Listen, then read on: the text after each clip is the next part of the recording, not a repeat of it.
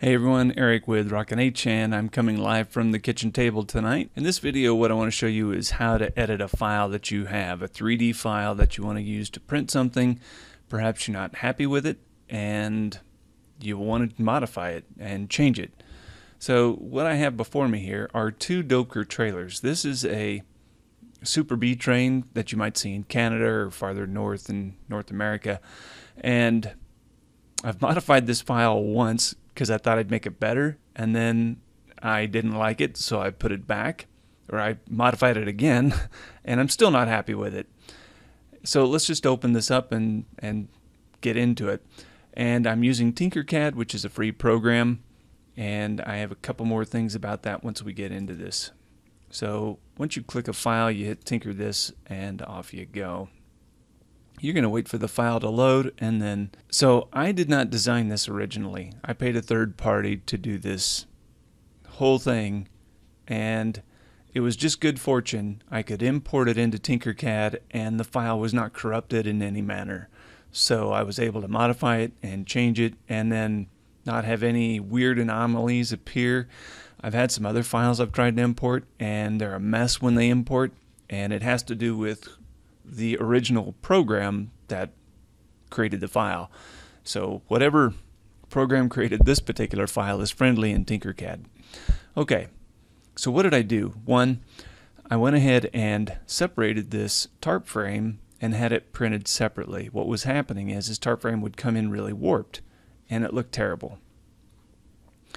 So I took it apart, I separated it from the trailer body here, and then what was happening was I'd order 5 leads and 5 pups, and I'd get 4 lead tarp frames and 6 pup tarp frames. The count was always off, or seemed to be always off.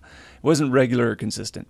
So I thought, well, okay, I'm going to just put this back the way it was, and I couldn't remember how it was, so I put it back using my best judgment until I used this thing in this present design with these wires right here. These were horrible. This was a terrible idea. So this has been on my to-do list, is to put this back the way it was and make it user-friendly for anyone that wants to buy a kit and put them together. Okay. First thing I'm going to do is I'm going to highlight the entire object, and I'm going to separate the pieces out because I grouped everything before I downloaded it. So I'm going to select this ungroup feature right here. Now you can see all the parts the way they are. You can see the tarp frame in pink, the body in gray, and then these orange, yellowish looking pieces. I'm going to delete these because this is the part that's terrible. I'm going to highlight each individual piece and just hit the delete key. I'm clicking on it with the left mouse key, and it's done. So now what are we going to do? All right.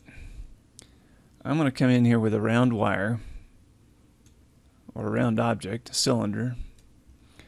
I'm going to make these 1.5, so you'll see that it defaults to 20 inches by 20 inches length and width and height. So you can see the height, length, and width. You can come in here and just simply type in your key. Type in the specific size you want, and then it resizes it. You can use these little boxes here to resize it manually. I just find it's a lot faster for me anyway to do it this way. I'm grabbing this little cone up here, and that's how I'm dragging this up and down the plane. And then I'm using my arrow keys on the keyboard to actually move the object. Now I used 1.5 as just a starting point, so I'm going to see how well I like this. And okay, so I don't want this cylinder right here. I don't want it to come out the edge of the tarp frame like this. This isn't good. So I do want it right about where it's at. It's just a little tall. So now I'm going to move that down a little bit. But then, and I'll show you right here. See how it comes out the bottom here? This was 20 millimeters long. We're going to make this a lot shorter. We're going to start with like 5 and see where this gets us.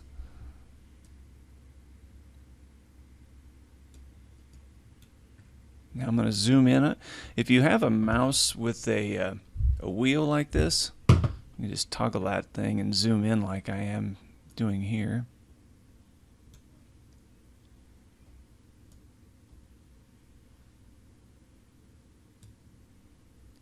Okay, we're going to make this a little longer yet. Let's try 6.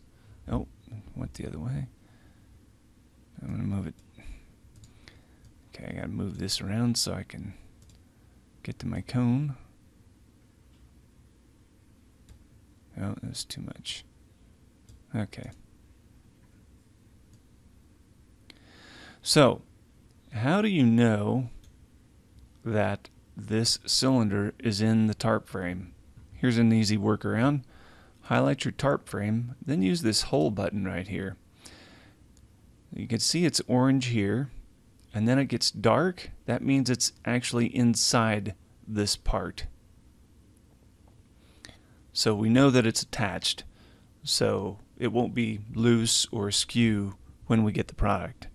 And then you can do the same thing with the trailer body or whatever object you're working with, and you can see too, again, you can see again that we have a dark ring down here, which means the rod is going into both parts, so they're connected. And then you can change the colors back to anything you want. Instead of pink, we're going to use blue this time.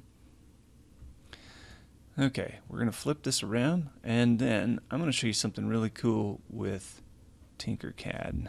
And I'm sure all 3D programs have this feature in some capacity, but this is how you can make complicated things look really easy. It's just really cool.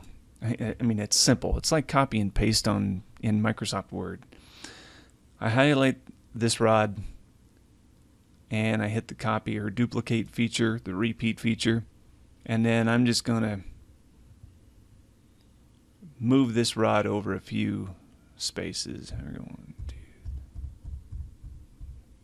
10, 11, 12, 13, 14, 15, 16, 17, 18, 19, 20. Now, I've moved it over 20 millimeters. And I'm going to do it 10 more. 20, 1, 2, 3, 4, 5, 6, 7, 8, 9, 10. Okay. So there's 30 millimeters distance between the two. Now I'm going to hit this repeat feature. And look at that. These are all 30 millimeters apart. That is so cool. And you didn't have to make any guessing or anything. I'm actually going to move this one, 1, 2, 3, a little bit away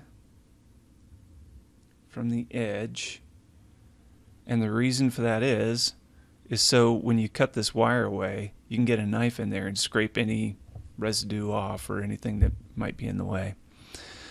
Okay, now that we've made a duplicate of that, we're going to duplicate some parts again. I'm going to hold my shift key down and I'm going to left click on each one of these rods.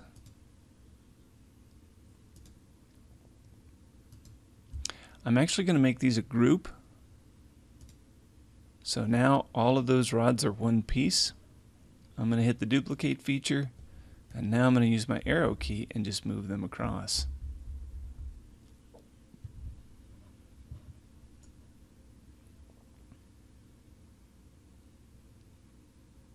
Just like this. And that is pretty darn good. I'm happy with the way they're spaced, because there's no exposed rod on the outside edge or the inside edge of the tarp frame. So the reason, originally there was only 1, 2, 3 wires holding this tarp frame on the trailer body. Well, this time I'm putting 2 more in there, and that way hopefully it won't warp so bad during chipping. I'm going to highlight the entire project here. I'm going to hit the group feature. and it takes a few seconds for Tinkercad to catch up and make it all one piece. Now I'm going to export this trailer, and kind of the universal language as I understand it in 3D printing is .stl file extension. You're going to select .stl, and then it's going to download, and off you go.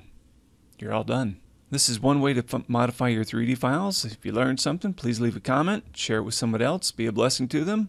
Thanks for watching.